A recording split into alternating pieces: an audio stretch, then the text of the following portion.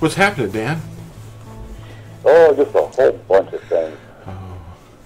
It's really getting interesting, isn't it? It is, yeah. Hey. Well, people that have eyes to see and ears to hear, I bet they're really thinking. Yes, yes. They're getting away with a lot of stuff. There's a lot of information to be accessed, and they seem to be pretty overwhelmed by it. Well, yeah, you're right. It's information overload. Mm-hmm. When you walk up to somebody that, seems to be in a dream world, they're buying some kind of a seasonal decoration for something or other, and they don't realize that what they're doing is idolatry. How about those people that go to Rome and they visit the Vatican and they go out there and look at that big dome and they have no idea. And there's something else out there that's poking up in the world. What is that thing? It's like a 41-foot obelisk. Yeah. Sitting on a pedestal. It's a pillar. Pillar. Obelisk, yeah. Something that we're told not to erect, not to build those things. Yes. And they don't know what they are. They just think they're special, and they go, oh, I've seen those things in graveyards. And crosses, they're filling the graveyards too. And they're very similar objects too. Oh, yeah. Well, the thing about this day and age that we live in is people are so occupied with life. They don't have any time to think and to study things. And if they did, if they start looking at the origins of these things, they would see where they really come from. Right. And what they really mean. But there's just, people are just kept so busy with everything. And, with the electronic age that we live in, everything's got to be faster and faster and, occupy your time. It's just really a big mess. And people don't have the time, basically, to even look into any of this stuff. We're not being told everything by their teachers. Well, we can't have that, can we? Everyone's looking at their cell phone and right. running into people, yeah. Mm-hmm. Falling off cliffs and ramming into dump trucks and cement mixers. Mm-hmm. Or just flying off the road. They just can't stop. Yeah. How many people have died without real wisdom? Yeah. They're very smart people. See, I'm not going to memorize these. I might remember the petabyte. And I tell you what, if you don't know what the next level above terabyte is, you're petabyte you. Yeah. Well, I got two words for all that. What? Mental clutter. Mental clutter. That's it. Well, I want to clutter my mind with what the kings were told to write down and carry with them and read every day. Deuteronomy 17 orders the kings and rulers to carry this with them. I think I'll put this in my wallet. Hey, we should have the Ten Commandments with us, not only in our heart, but the love of them. But we should have them so that we can hand them to somebody and go, you know what? I think you need to read these. All the kings are supposed to have them. But do you think they do? I mean, the presidents and the kings and the princes and the nobles, or the Pope. You think the Pope's carrying these? No. The patriarch of the Eastern Orthodox Circus? No, because they never talk about them. No, never.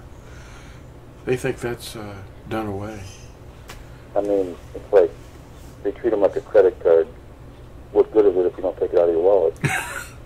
Exactly. Yeah. I don't like credit cards. I don't either. No.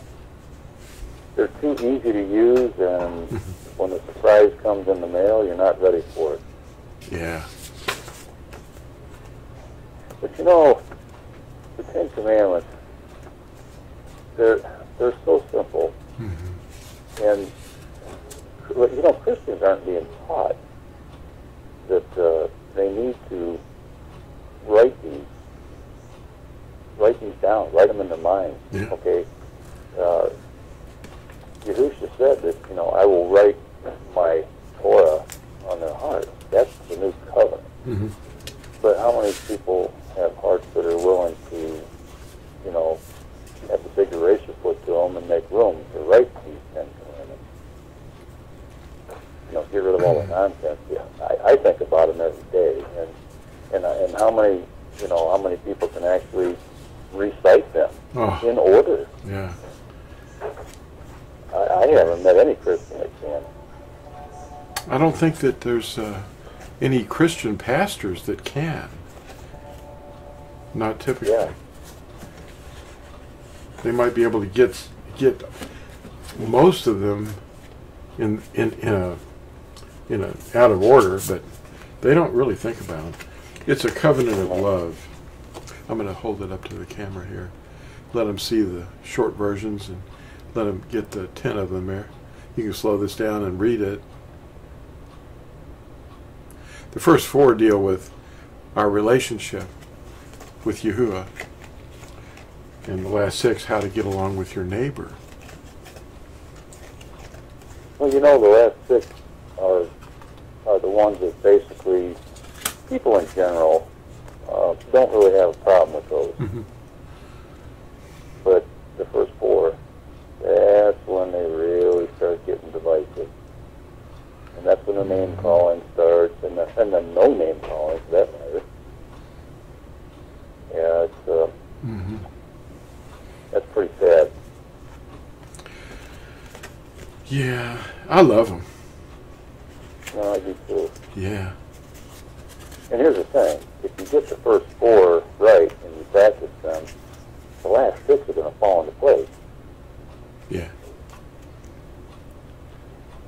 They don't really know what the first 4 are. No, they have a watered-down version that's been written by the Catholic Church. And they removed the name, substituted it. Yeah. And then the 4th one, about the Sabbath. Yeah. The ones that are actually going to a meeting house on the Sabbath, they're not really observing the Sabbath. I mean, the way it's supposed to be observed. They're supposed to stay in their place and rest on that day. I mean, I always ask this just a simple question. If you're driving 6 days a week, how are you resting? And then you get to the 7th day of the week and you're driving again. Where exactly is your rest? And I mean physical rest. Where is that? And the other thing too is when you're out on the road, it's dangerous out there. Oh boy, yeah. What if you have a problem with your chariot? Okay, and you get to call for assistance. Then you're calling someone and causing them to work on your behalf on that day. And any way you cut it, it's just not right. So if you stay in your place and do what the command says, then you're not breaking it. You can sleep all day and it doesn't break it. But some people take real issue with that when you start talking to them. I know I have in the past. I started talking to Sabbath keepers. They don't want to hear that. Oh, that's rabbinical Judaism.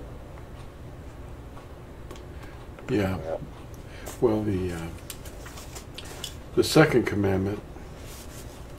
Well, the first commandment is, I am Yahuwah, your Elohim. Have no other before my face. Number 2 is, you do not bow to images. Now, he's not really talking about don't watch TV or have a picture of your dad or mom on your wall. He's not talking about that. He's talking about bowing to images that you hold dear. One of the things that we have to remember is Yahusha said, I think it was Luke 16, right around 14 and 15, that which is highly thought of among men is an abomination to Yahuwah. So your dad and mom's picture on the wall is not highly thought of among men. It's the stuff that they go visit. You know, like the Vatican. They go and visit this thing. I'm gonna put a picture up here so that you can see what they're looking at. And this article has a picture on the back of it showing the thing. And the article, it's a 4-page tract. And I think you might have received one today, Dan. It's called Caligula's Obelisk. That's right. Caligula, who was that? Third Caesar. He was the third Kaiser. There was Augustus, and then there was a second Caesar who was, I think, Tiberius, and he's mentioned in Scripture. And then Caligula was actually a contemporary of Yahusha himself. He was a young boy, of course, at that time, but he lived a short life. He was only Caesar for 4 years, a little shy of 4 years. And Yahusha was alive.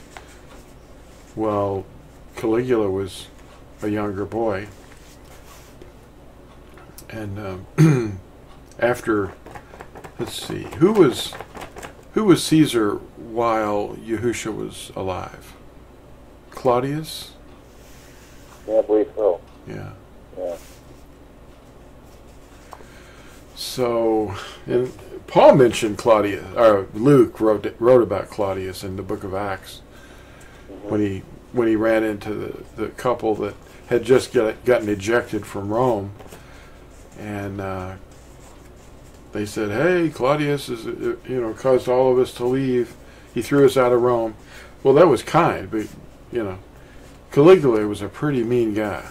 In the gladiator games, he would just out of boredom have the soldiers take a section of the people, the common people that were there to view, to throw them into the arena and then release lions against them, and they would all get eaten. It's a craziness. Something happened to him, He was touched. Yeah, he got possessed, I believe. Yeah.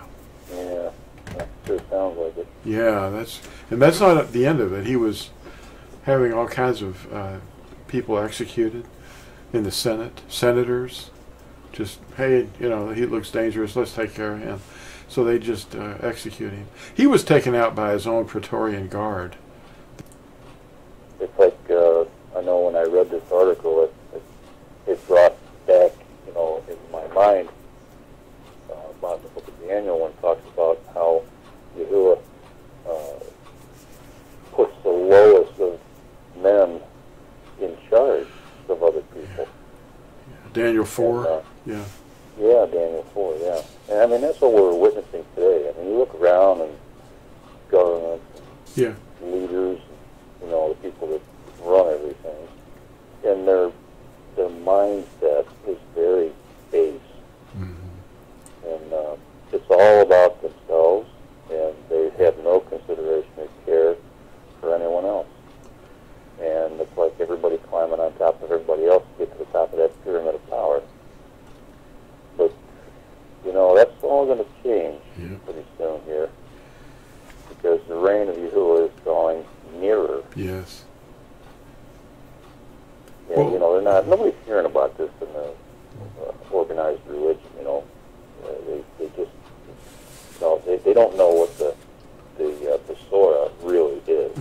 The message of the reign of Yahusha. When the kings of the earth assume their throne, they go and visit someone called the Pope, who is really the Pontifex Maximus, which means the high priest, or the most high priest. He has a title called Holy Father. Who would that be? I mentioned it in this article. That would be Yahuwah, not a man. Right. And the odd thing is, when Caligula assumed the throne of Rome, he had that. One of the 7 hills was where they buried their dead. It was called Vaticanus. Vaticanus means the habitation of dogs, because dogs were digging up graves and eating the bodies of those that were dead. And underneath there's these, well, I guess passageways, and the walls are lined with skulls, okay? Just skulls. And do you think that place would be considered unclean? Like a giant graveyard above and below ground? And, so, yeah. And that is the most unbelievably heinous place, and I'm sure in Yahuwah's eyes, because of all the carnage that went on there. And Caligula built a carnival there to make, and carnival means flesh raising, like goosebumps. And he would do things there that would just absolutely terrify people. And he called it a carnival. And these are things that people, in general, have no idea about. They don't know. And if they did know that their religion that they follow stemmed from these type of people, they would run away from it. Yeah. And they carry the same titles. Cardinals, the hinge people that assisted the high priest, Pontifex Maximus, who was the Caesar. That's where that title came from. And this article mentions that. It is an abomination. And the title of Pontifex Maximus, who is the high priest? Yahusha. He's the only high priest we have. The high priest of the priesthood of the Levitical priesthood that was temporary and is now obsolete, forever will be. It's a animal blood deal that the priesthood had to offer, and there was a high priest there, but that was just a figurehead, a model that was going to kind of a temporary example of what Yahusha is. We're in the Melchizedek order.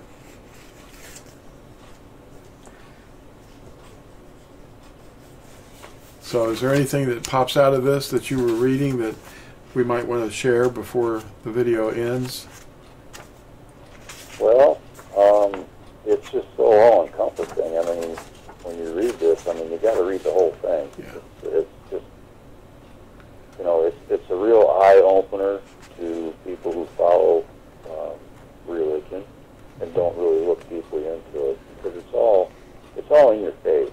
All this stuff that's covered in this article. You can look around in the world and you can see it all. Yeah. And they're not trying to hide it anymore.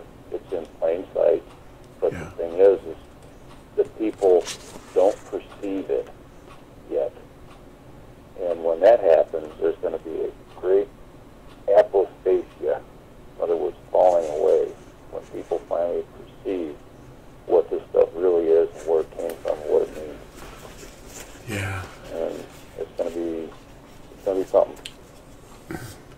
He's going to destroy the pillars, steeples, yep. pillars, domes, all that stuff. And there's another article that you can get called Steeple People that explains some of the ideas behind this too. And it's strange fire. Definitely. Yahuwah said not to worship him and follow after the way of the heathen. Don't learn their ways, yeah. That's right. Don't bring those Christmas trees into your house. Those are things that pagans did, and they were adopted. Everything that pagans did were adopted. And if you eliminated everything that Christians do, from Sunday morning worship services to the steeples, to the bells, to anything, every festival that they operate with, Christmas, for example, or the bunny rabbit thing, Mother's Day, Father's Day, birthdays, Valentine's Day. It's all about fertility, and it was all adopted from paganism and considered cleansed. And it's unclean. You can't do that stuff. Yahusha never taught his first Natsarim to do that. No. Yeah. No. So how do we tell people, other than print something, hand them something, teach them the covenant. That's the first thing, the name, and to live by it. And then, share some videos, get them out there, because we're in the information age. There's no excuse. That's right. Yeah. Ask them for proof of who they worship. Yeah. There's physical evidence existing in the rocks, Mm-hmm. like the Lost Luna stone that I've got here behind me. Oh, people might think that this thing's different. Yeah, I didn't turn the light on back there. Let me go turn the light on, and I'll edit this part out. I wonder if anybody, I mean, if one thing happened that we were doing on this video, or any one video or all the videos, the Ten Commandments written on this stone back here could be the turning point for somebody, It could be, yeah. Having physical evidence, Yeah. actually seeing the physical evidence. Yeah, the physical evidence is right there. All you have to do is go see it if you don't believe it, and they'll say, okay, that's an old rock. It's not faked. If it was faked, they wouldn't have, if it was a fake, then Hashatan would not have sent someone out there to destroy it. They did away with the first line or so of this, so that, but they couldn't read it, so they didn't know they were. The name is still on there in several places. So. Well, another thing too is just pick a day, okay? Yeah. The date, the Sabbath day. If that wasn't an issue, then why is there so much noise being made about it by the religious authorities? They don't talk anything about the sixth day or the fourth day of the week, but you start talking about the seventh, and you basically threaten to start keeping or observing the seventh day, then all of a sudden you're a Judaizer, you're anathema and all that. But, what are you if you keep the fourth day, or the third day or whatever?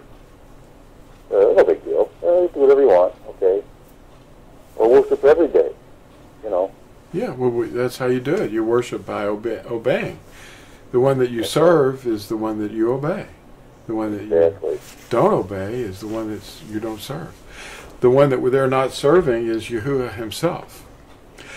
I went to a museum near Cincinnati, I believe it was, and they have this Noah's Ark display there. And I really was impressed with the amount of effort that was expended to reveal that this could have been real, and of course we believe it was, that there was a destruction of the earth by water. And they have all this evidence, and as I was driving down the expressway, I could see where the dynamite had been removing entire hills, and I could see the stratification of the Noah's flood on both sides of the road. It was all laid down by water. And you can't deny that, But anyway, in that display, I went into this one area where they were explaining the 7 days of the week. Creation week. And we went through day 1, day 2, day 3, day 4, and the sun and moon were, created, the animals and men, and Adam was created. And then you've got, you come up to the 6th day when man was created. And then the exhibit stopped. There was no 7th day mentioned. Why would that be? Why would they eliminate the sign of the everlasting covenant when they had the opportunity to just go and read Scripture, reveal that the 7th day was the day that Yahuwah blessed? He blessed the birds, the fish, mankind, and the day. There's 4 things. It's funny how they seem to omit that. It's intentional. Oh, of course it is. Controversial. Yep. Because they're Their Christianity rejects the word of Yahuwah, and yet they claim to live by it. They turn their back on it. If you walk like Yahusha walked, that means obey exactly the same pattern in the 7 festivals of the year. I mean, Passover and first fruits, matzah, Shavuot, and then the seventh month appointments, Yom Teruah, Yom Kippur, and Sukkoth. Mm-hmm. They don't know what those words are. No. Yeah. I have no idea. It's the redemption plan, and that's the main thing that we're trying to teach people is His name and His word.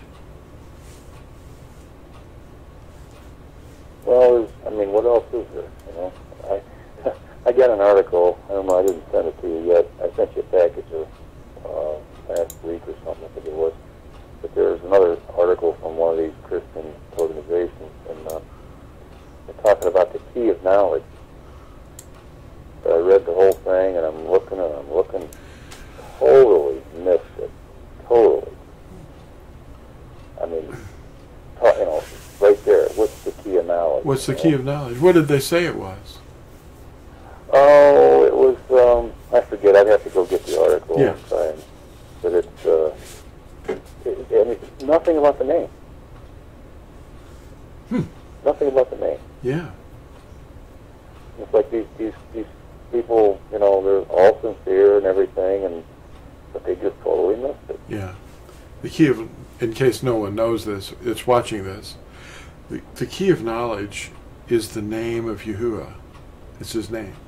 They had withheld the name, and they'd replaced it with Adonai or Aduni, and then in translations, Kyrios, Dominus, and that translated into Lord from the Latin Vulgate into the King James. So Lord is what the definition of the word means, but that's not what His name means. His name means I was, I am, I will be. Now that's just the meaning of the name, but His name is 4 vowels called the Tetragrammaton. It's called, you pronounce it with vowels.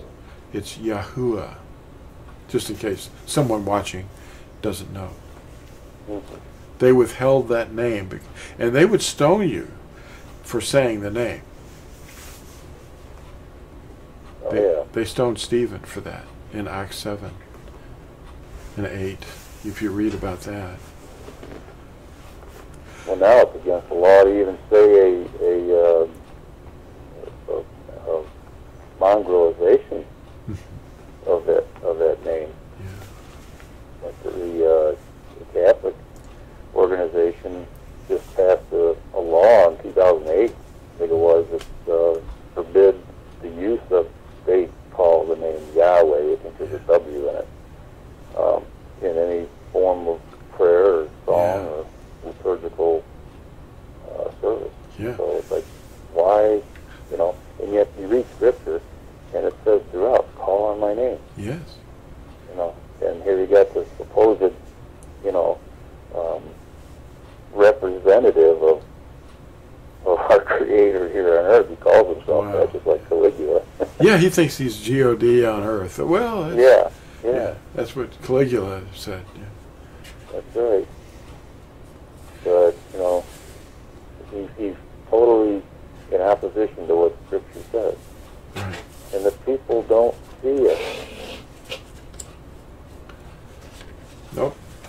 They don't study, because you have to study to show yourself approved. I'm going to show them a picture of the name in the Hebrew, and the suffix at the end of the one on the second level is Yahusha. You've got Yahuwah on the top. Let me point to it. This is Yahuwah, and it's read from our right to the left. So you start here, Yahuwah, and then down here is Yahusha. And I think it's clear enough for him to stop it and read those letters. So it's Yahusha, and that's a short form of the root yasha. Yasha is the root of sha. It's sheen ayin. It's not a W, by the way. That's two teeth. That's what pictographic writing looks like. And this is the original script. And I remember what Yahusha said. He said, "I come in my Father's name." Yes. Okay, now I got a stupid question to ask people. How can Jesus be in the name of God? Where is the connection? I'm sorry, I'm missing it here. Yeah, there's no connection. Yeah. There's none whatsoever.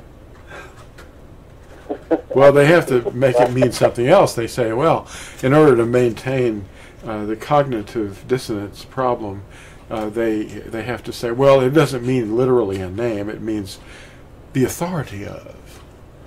Well, yeah, I've heard that argument too. That's way off. Yeah, but that doesn't mean anything. That's a logical fallacy. Yeah, he would have said it. He would have said, I came in my Father's authority. But he said he came in his Father's name, and you will not listen to me. If another comes in his own name, him you will believe and follow. Mm-hmm. Yeah. Yeah, it's, I don't know, with some people it's circular reasoning. Pretzel logic, yeah. Well, their minds will blow up. I mean, cognitive dissonance is a psychological mind distortion. And if you see truth and yet it doesn't make sense because you've been taught something different, and you have to reject it because it's too much stress. That's what cognitive dissonance is. It's a stress that you have to work out, or otherwise your mind cannot properly operate in the real world. I think that's on one of those videos I sent to you. Yeah, it is. Yeah. Mm-hmm. Well, that's kind of like, when a person knows the true name, and they listen and they hear all the Lord and God and JESUS nonsense, it hurts their ears. Yeah. Because they're hearing cognitive dissonance when they go to these assemblies. Mm-hmm. I mean, when you hear the name, either it's one and the same. It's either Yahuwah or Yahusha. Yeah. When you hear that name, it's very flowing, it's very simple, it's very all-encompassing. There's no question about it. But when you hear all these other ones and the planters and everything else, it's noise. I get to the point where I can't hardly listen to that stuff. Yeah, there was something Yahusha said, that you will not see me again until you say Baruch haba b'shem Yahuwah. Blessed is the one who comes in the name of Yahuwah. Not the Lord. No, we're saying this. So we're about to see him, and that because he said we wouldn't see him again until we said that. Yeah, and that's starting to be pronounced. Yep. Check that out at Matthew 23, verse 39, and he's quoting Psalm 118:26, or referring to it, because the people were shouting that. They were saying Baruch haba b'shem Yahuwah because they were quoting Psalm 118, verse 26. That's right. How about all these people that are out there teaching people numerology? That if this Hebrew word has each letter adds up to something, then it must be related to other words that match that or have other mathematical equivalents. Is that divination? Like codes. Yeah, that's way out there. That's more distraction. Yep. So if you see steeples, run away from that and run to Yahusha. And if you see people teaching stuff that's something that only they discovered, or they're passing around some kind of thing. There's this thing where they add up well, they look at definitions of people in the scriptures linearly. They look at the word Adam and Seth and so on. They go all the way down, Melchizedek and Musha, and all these names of these prophets and the lineage, and they make a sentence out of the definition of these words to make some kind of story appear, and it's just sad. Yeah. They've got to stop that nonsense. The written word is enough. You know, you don't have to start laying on little other cartoon action. You know. Well, that's like the eisegesis. Eisegesis. You know, when you take an idea that you already believe and then go find scripture to prop it up. I mean, it's like proof texting and all that. Oh, look what this means. You know. But they'll call it exegesis, but it's really something that they've already defined, and they have to hunt for the right definition of the word and then make it work, you know, for their, you know, interpretation. It's not for private interpretation. It's just not to be done. You're to look at what the word itself is teaching you, and like you said, it needs to be exegesis. What is Yahuwah trying to tell us in that sentence and the sentences around it? You know, he's not trying to hide something. He's never spoken in secret. He says so. Right. Yeah. Yeah. Well, you know, the sad thing is there's so many people out there that don't follow the advice of 2 Timothy 3:15. Right. It's for rebuking and teaching. The word is what it is. It's the whole body of Scripture. But if the kings were to carry the covenant with them, you know, then we should too. You know, we should carry them. They had to write them. The king was ordered by Yahuwah to write this law down, these instructions down, the Torah, and then keep it with him and read it every day. And we're supposed to talk about it when we rise up, lie down, sit in our home, walk along the road, go in and out. And if we do that, we're going to do well. He promised us we would do well. Yeah. Because it would be in our heart. And on our in our mouths, and in our children's mouths, and on our doorposts, and on our gates. That's what this is. This is a gate stone behind me. I turn the light on. Well, you know, back years ago, when the people, the believers, were being pursued by the authorities, the valley dwellers, I think they call them Waldenses, or Pasagenes, they used to hide little parchments of scripture in their garments, and they were secretive about it. And when they would come across someone who was interested or asking questions, and they would pull that out and they would show it to them, keep it. And you know, that's not a bad plan. And it's basically the same thing with keeping the Ten Commandments on our person, because you know, you can always whip it out and show somebody, here, you know what, you ever read these? Here's a simplified version of it. It's just most people, when you tell them, when you recite to them the Ten Commands that are written in plain English, not the King James, they've never heard them before. And there's a lot of people that I know in my small circle here that I've talked to, that they've never heard things put in plain English. They've heard like King James English, and they don't understand it because of the way it's, you know, the old English, the way it's spoken, and they don't understand the meanings. Yeah. And sometimes if you just put it plain and simple, I mean, I like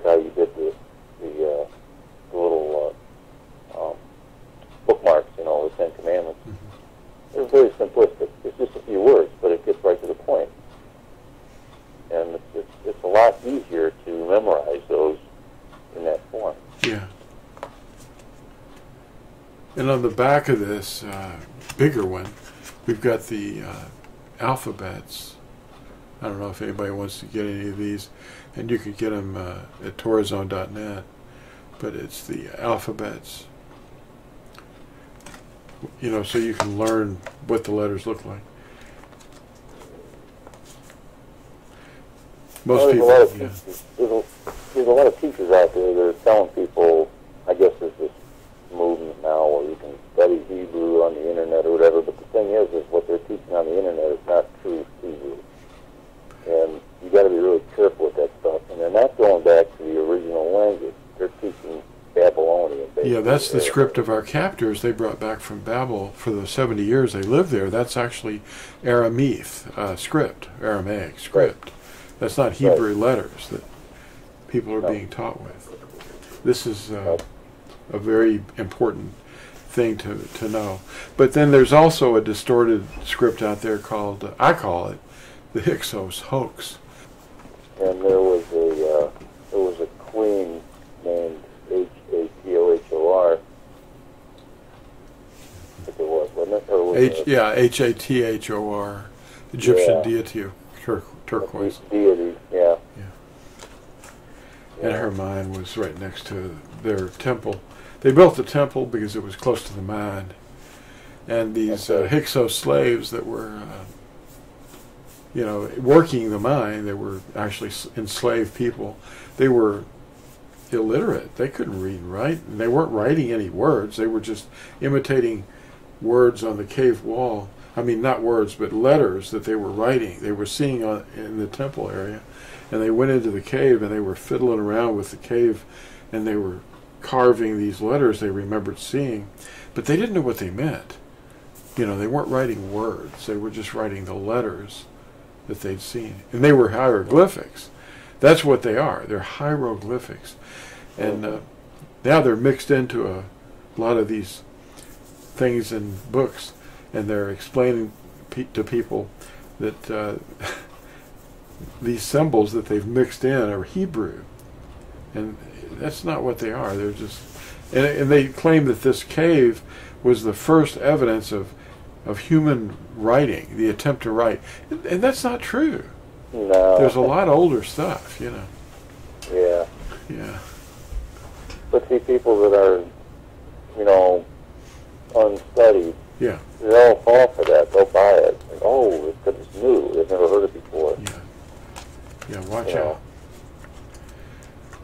Yeah. But, what is that? The first stated cause seems right until another comes along and examines them. Yes. And then they've got problems. Like, whoa. Because you have to track it to its source. And, the truth is maligned and it's fallen in the streets. And it's so easy. But itching ears are all around us going, hey, I heard this thing. And I want to pass it around. And they're doing it. They're sending emails and sharing videos that are teaching lies all over the internet. And they're reaching the entire world. And the truth is maligned, but the lies are captivating and holding the attention of hundreds of thousands of people. Well, it's like you said before, we do live in the information age, but you've got to be careful with the disinformation that's mixed in. Right. Because there's a lot of that, too. Well, with the mind of Yahushua, we'll discern what is true, because he'll tell us. Right. And then we can repeat it. But you can also kind of read a person by their spirit. If they're, if they really have Yahushua, there's a patience. Oh, you can tell. Yeah. And a calmness. And they're not on drugs. They're not drunk. And they're They just... don't look like they just got up in the morning either. When I get up in the morning, I do look like that. I look like I just got up. Oh, yeah? Yeah. But I know what you mean. Yeah, You know what I mean? the people that are teachers out there are walking up and down anxiously and ranting, and they're angry at something, but that's a spirit that's in those people, and they're fast talking, they're angry, their delivery is evident that that's not Yahusha talking, you know. That's right. But his little flock is weak and meek and not well listened to. You know, it's really simple. All we have to do is just read his word, let him tell us what it is, and not go to somebody and ask them, but ask him that dwells in you. Now, if you haven't been immersed and called on his name for forgiveness of your crimes against his eternal covenant, then you're not ready, because you've got to, first of all, say, I need help. And you don't run to a steeple to find it. They don't know. They're teaching you lawlessness. Mm-hmm. Yeah. So just go to him, and he'll tell you what this does for you. These commandments are your starting point and your ending point, because he's probably going to whip those out of that ark that he has. Revelation 11, it says, and the heavens were open, and I saw the ark of Elohim. Well, Yahusha has the ark. He's got the covenant that's inside the ark, which is even more important than the ark itself. And he's going to show it to us. But we won't need it, probably, to see it, because we'll already know about it. But he says that it never will be spoken about again on the earth. You know, he says, no more will they ask about the ark of Yahuwah. You know. That's right. Yep. If they, and what are they talking about now, or some of the people out there? We found the ark. Yeah, I got a peek at it. I scraped some blood off of the side of it. Uh-huh. Really? Yeah. And you didn't get, like, zapped like a mosquito? Yeah? Oh, well, you must be special. No, that's not happened. No. It wasn't the ark. If they saw anything, it wasn't the ark. No. No. Well, you know, they really want to believe Indiana Jones, you know, so I don't know. Well, they're taught by movies, and they're taught by cartoons. If you were in Hinduism or Buddhism, that's about all they use to teach you with is cartoons. Mm-hmm. You know, here's this and here's that, and they've got cartoons. Well, we've got solid rocks that you can go to as evidence of ancient believers that reached here in the North American area, and they wrote it on their gate. They wrote the covenant, and the elders would sit around the gates of the cities, and they would wait for somebody to come to them with a problem or a question or needing help or training, and they'd go to the elders and go, "Hey man, my neighbor, they did this to me, or they stole that," and the elders would go, let's check the law, let's check the instructions, and they turn to the instructions. Oh, look at that, that's against this covenant. You better tell your neighbor, or bring your neighbor here, and we're going to have a talk with him. And then they say, okay, you're going to have to give that back with a little extra, you know, because you really upset somebody, you know. And if it is more serious, the person might have accidentally harmed somebody or killed them accidentally. And the elders would have to go, uh-oh, well, we got to do something here. So then they'd go to the scroll and they'd say, well, you've got to hide. You're going to have to live in another place. And if you ever come out of that place, then this person's relatives is going to get you. You know? I mean, that's the way it was. And, but this never changes. This is the eternal covenant. We don't violate this. But we have to know what it is. He winks, like in Acts 17, when Paul was talking to the Greeks. He said, oh, wow, look at all these statues. I see that you all are very pious for something here. And he said, well, I'm here to show you what's really going on. I noticed while I was looking around at your idols, hey, one of these has some kind of dedication to an unknown mighty one. And I'd like to declare that unknown mighty one to you now. That was so cool. Yeah, but he winks at our ignorance. Yeah. Well, that winking is going to stop pretty soon. Well, they're filling you had enough time, you know. Yeah. Well, it's not surprising because he's going to have a reason. There's going to be one last thing that's going to happen, and he's going to say, look, I'm not going to tolerate it anymore. He's dealt with all these idols, pillars, false worship, ignoring his commandments, instructions of love, not resting, not willing to do it. And all these teachers and pastors and theologians or whatever they are, they're out there, and they're telling people, oh, it's okay.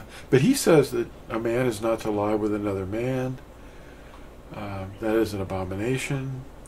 So they parade in the streets and say, oh boy, we get to do this. And everybody has to look and listen. Well, Sodom and Gomorrah are witnesses to the penalty for that. Romans chapter 1.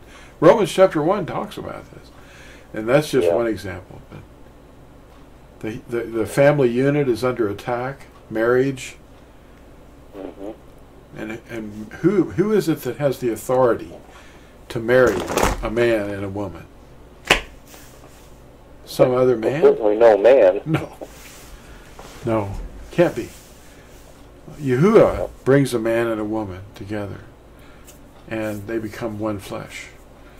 And that whoever stands there and claims authority in place of Yahuwah, they might have to answer for that to him. Yeah. They won't have to answer to a man, but they'll answer to him. Yeah. I've had people call me up and say, hey, Lew, we've seen your videos, we read your books. Would you marry us? What? How could they have read your books and seen your videos and asked you that question? They might as well invite me to their birthday party, too. I'm not going to come. Yeah. I'm not going to come. Yeah, I'm nobody. I'm just some guy. But just like themselves. And kings are supposed to be, if you read Deuteronomy 17, where it says to write these commandments down and keep a copy with you and read it every day, Mr. King. Well, they're also to remember that they are no better than those that they rule over. They're not better than them. And they're not to treat people as if they're better. We're all the same. We're just brothers and sisters. Before his eyes, we're the servant of all is the greatest. And he's the greatest servant. So he's the greatest. There was a fighter, a prize fighter, that said, I am the greatest. Kind of like Maharaja. That's what it means. Well,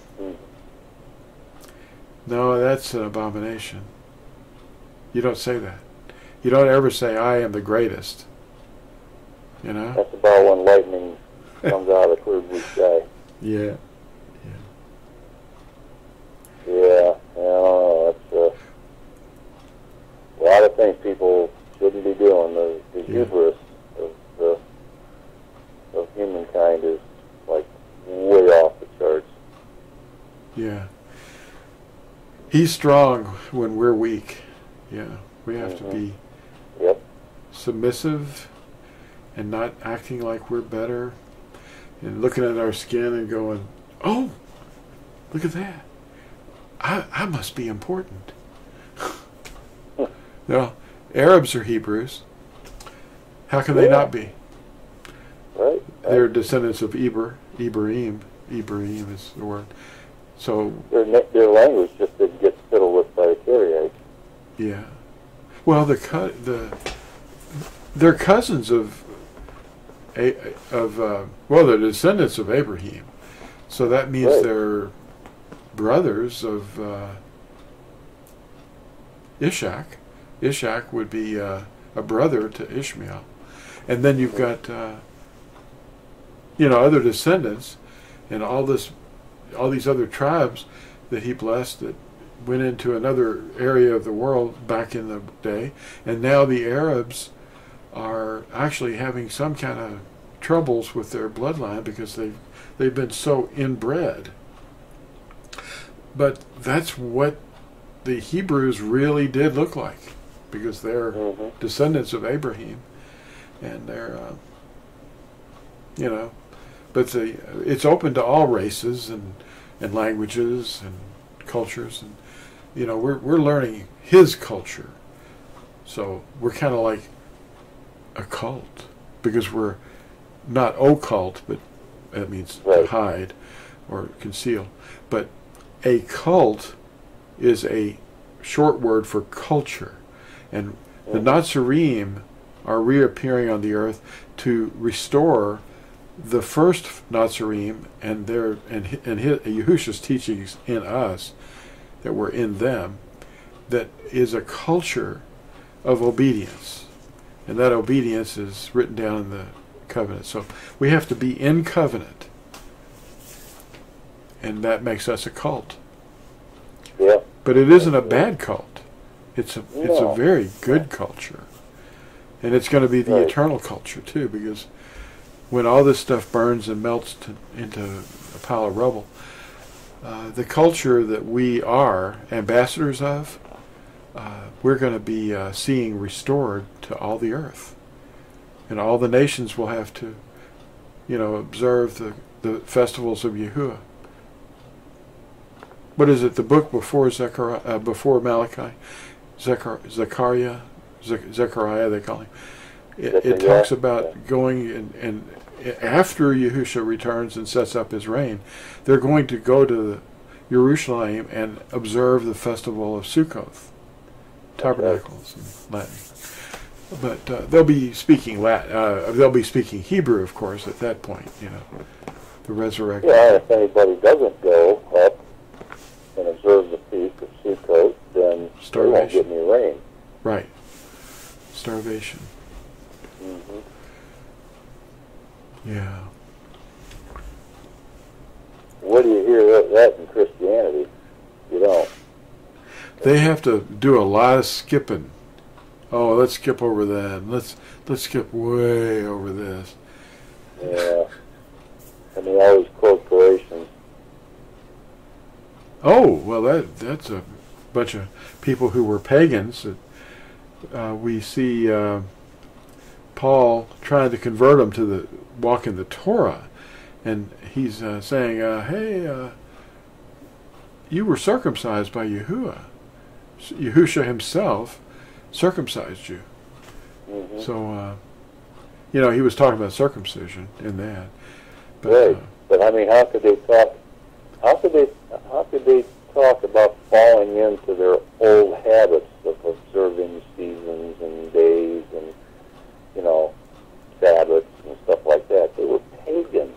Yeah, they didn't know anything about Sabbaths. They were being taught about Sabbaths, but they were falling back into their old pagan festivals because of the pressures of their relatives and their friends in that city. And they were already in that pattern, but Paul was teaching them the truth, and then they were getting resistance, and they were starting to get weak.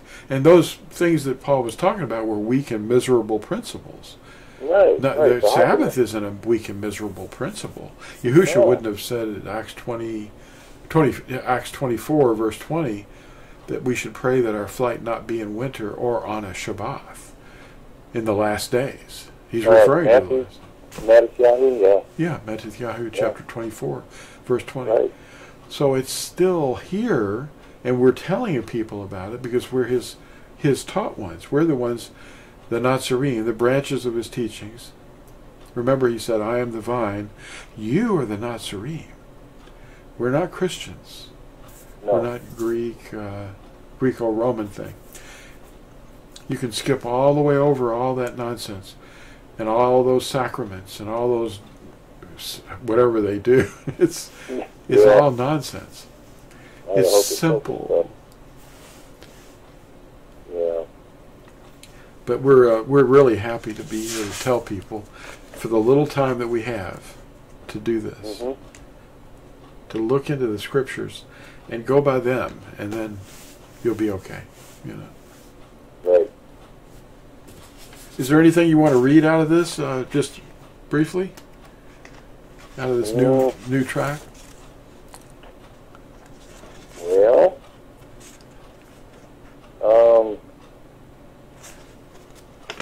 the thing that just looks right at you when you open the second page is the delusion persists. It says Pope of Rome claims to be a God, claiming all authority over the spiritual and physical realms. This delusional idea was developed from several circus dogmas, among which are, number 1, papal infallibility, number 2, apostolic succession, number 3, papal indulgences. So, you know, that is definitely a delusion. There can be only one Kodesh Abba. Yeah. And it certainly isn't the Pope. No, it can't be. Why do these presidents go and see him? The presidents go and see their patriarch.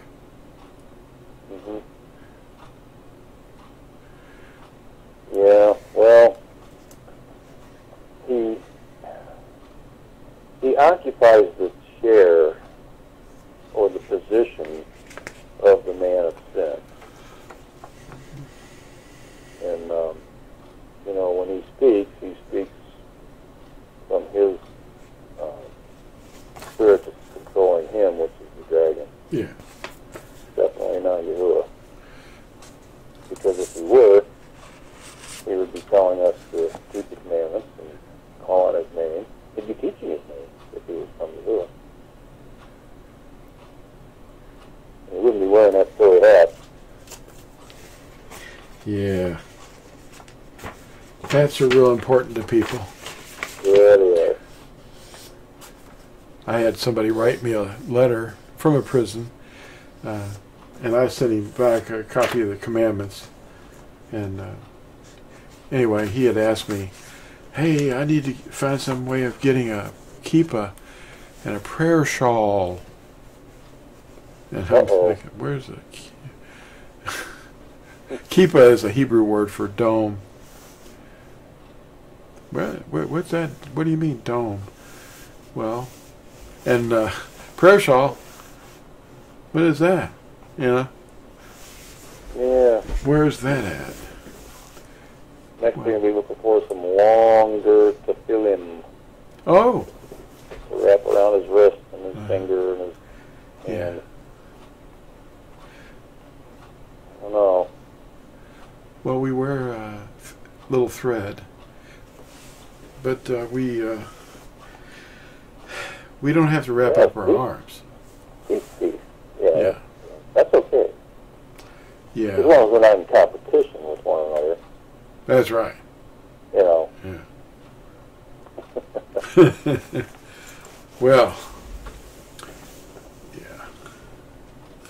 Yeah. If you have a long tzitzit, tzitzit is a word that means blossom, and Yahusha walked up to a fig tree and was looking for fruit.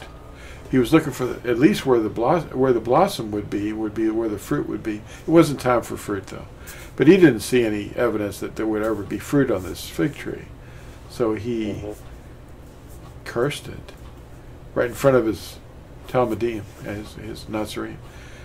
Yep.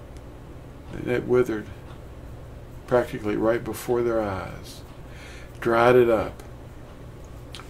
They passed by it a few minutes later, or within hours anyway, and it was completely withered. It had probably turned black.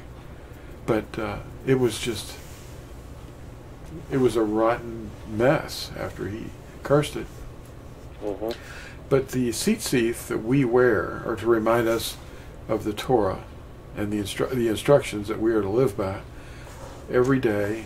And when we look upon that, we remember to obey them. That's what they're for. We're not better because we wear them. We wear them because we obey. Right. And that's it. And they're short. They're not long.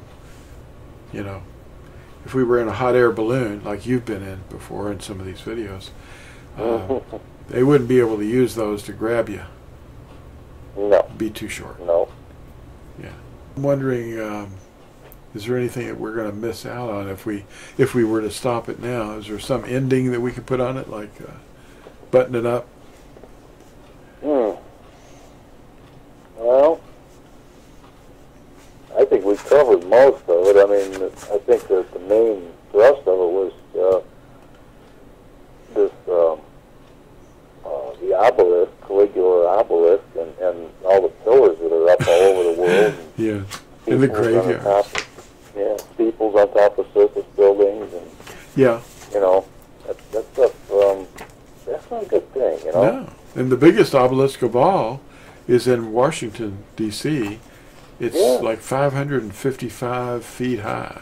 It's the biggest obelisk that ever existed. Yep.